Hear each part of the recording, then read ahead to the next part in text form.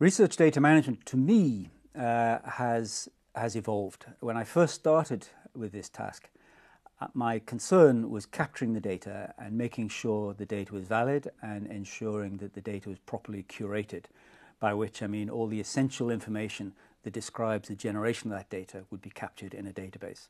And then the management then was all about mapping that data onto the Atlas models and capturing the key information to allow people out there to query that data and to compare that data and to bring it and make it visible.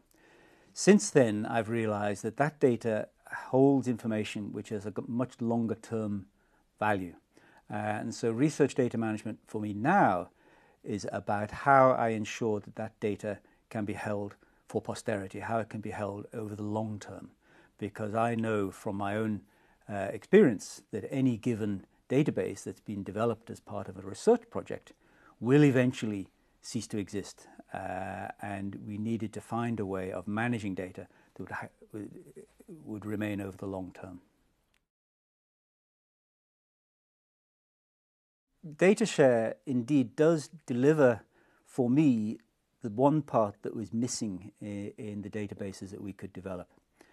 When I was realizing that my project would be ending in 4 or 5 years into the future, I was casting around for a way of maintaining that data permanently. And at that time, I came across the group in the university who were building and developing the concepts of data share.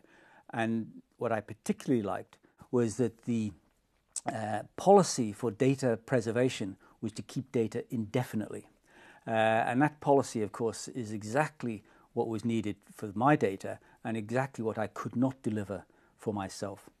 So I started collaborating with the group, and they mentioned to me that they could create data DOIs to associate with the data, and that they could then host the data, and it would be managed by the university, in particular in the context of the university library, which would then ensure that the data was preserved and made accessible into the future. So that's how I became aware of data share, and over the last few years I have been pushing my data into data share for that purpose. My experience in using the research data services was excellent.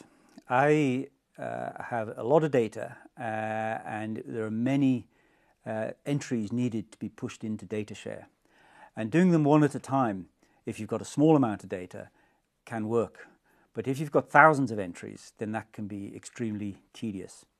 But our data was all curated and in a database. And so I was able to dump out the data in a form that would fit an ingest technique, a batch technique that research data services could use. And so I was helped, or rather indeed handheld, in building those data sets.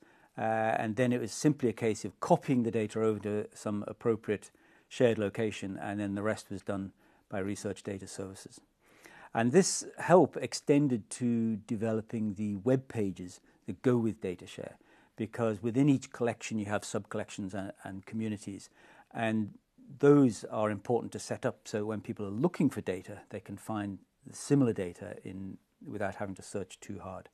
And so I was given a lot of support for setting those up as well. So overall, it was really quite a painless process once I got in place the appropriate scripts for dumping things from my database. To another PI, I would say they should start talking as soon as they collect any data in order to ensure that they are collecting and collating the information they need that will then subsequently be submitted. Because the University of Edinburgh has managed to set up a system which is very good and meets the purpose for long-term data archiving, and it cannot be done too soon. In terms of research data services and data share provided by the University of Edinburgh, I've also collaborated with many other institutions, and both within the UK and without. And for most people who have grants for collecting data, it is incumbent on them to actually provide a mechanism to make sure their data is available in the long term within an archive. And Many universities do not have that option. I think the University of Edinburgh has led the way here to develop something that meets the short-term and actually the long-term needs for a lot of research data.